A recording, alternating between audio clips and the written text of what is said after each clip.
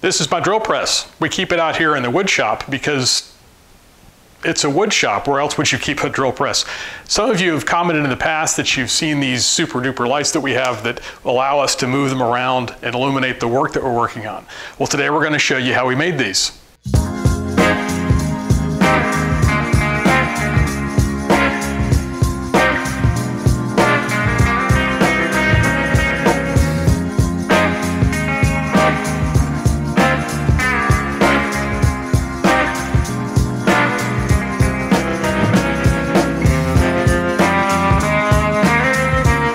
Pretty cool, huh? You're probably thinking they're expensive and high-tech. You'd be wrong.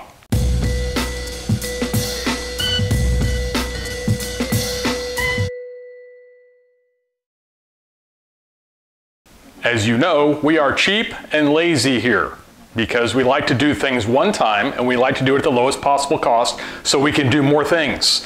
That's kind of how we roll. And these lights are no exception to that policy. They're cheap.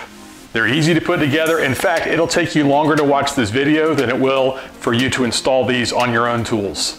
A lot of us who have drill presses have inexpensive ones that aren't the greatest, but they get the job done. And when the original light bulb burns out, well, you just steal a candelabra bulb from the chandelier inside.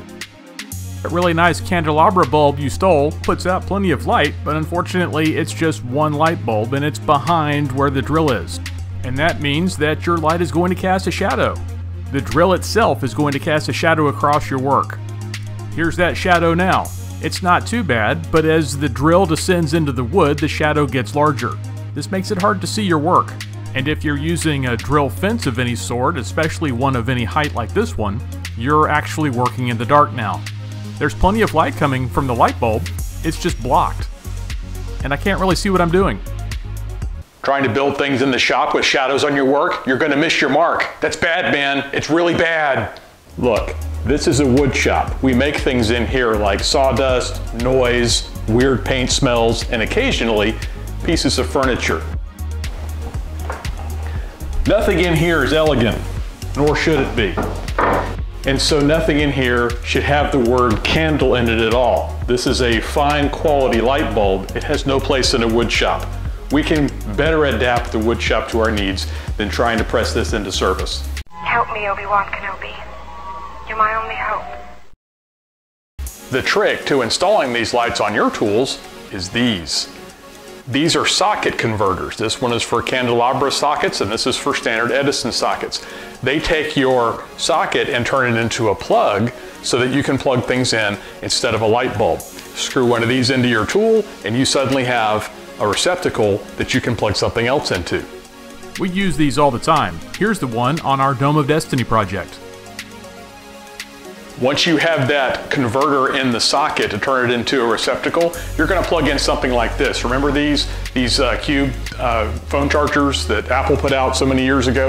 You can still get these in large numbers on eBay. You probably have 3 or 4 laying around your house, but something like this will do the job. You just need a USB output on it so that you can plug in that USB hub, or you can just plug the light in directly. Get one of these. The lights we are using are actually laptop plug-in lights. You plug it into the USB on the side of your laptop and you have a reading light. Okay, we got our reading light. It's about 1 foot long. You can see the USB port on one side and the array of LEDs on the other. We got quite a few of them because, well, we wanted a color selection and we may use these elsewhere and they were dirt cheap. But for this project, we're only going to use 2 of them, so all these other lights are going to go back into the storage bin for future use. 2 is all we'll need. Next up comes the adapter. This is the candelabra version, which is what our drill uses. Then we have our USB hub. This one has 4 USB ports, but you could get something different. It doesn't matter. Next, we have the cell phone charger that was salvaged from a junk drawer in the kitchen.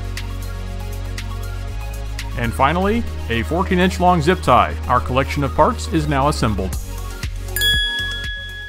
Okay, you understand all the parts? Great. We've got everything we need to put this together. Let's do it. Now, I'm going to warn you, this is going to be a shockingly simple build. The first thing to do is remove the original light if it isn't already gone. Then, just screw the adapter in where the light bulb was.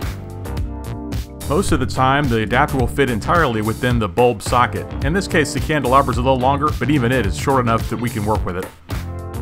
Next, we bring out our USB hub and secure it to the drill press. In our case, we're lucky enough to be able to rest our USB hub on top of this pipe collar at the top of the column for the drill press. That allows us to use just one zip tie to hold it in place.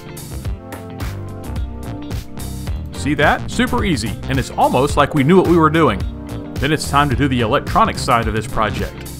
The USB hub is plugged into the phone charger, and the phone charger is plugged into the adapter. Wiring is now complete. We're going to use 2 lights on this project, which is fortunate because only the left and right USB outlets on the hub are still accessible. The lights are plugged in and ready to go.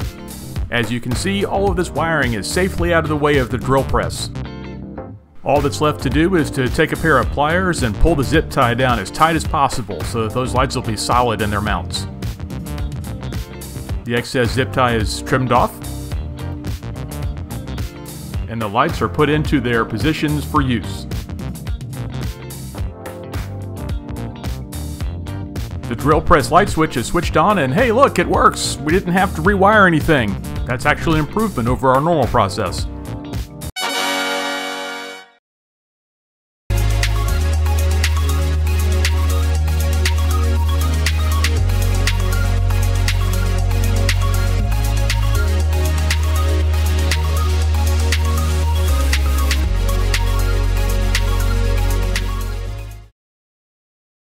We don't have a problem with shadows anymore.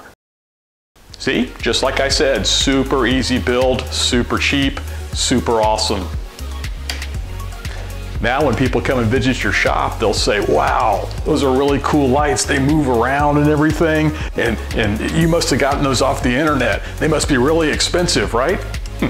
But you and I will know that they're wrong.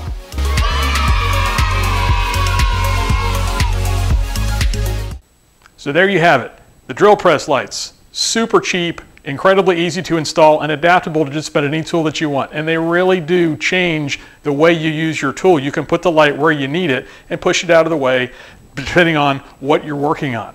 Just go out on eBay, get you some of these and a couple USB hubs, and you can hook it up to anything you want.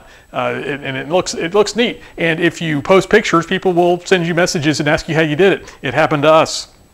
So if you like this sort of thing, and you want to see where we use these things on other projects or the other things we've built out here in the wood shop, hey, subscribe to this channel, ring that bell so that you'll see all the stuff that we're working on. There's 4 projects in front of me right here that we're building, and we're always building more. So join us.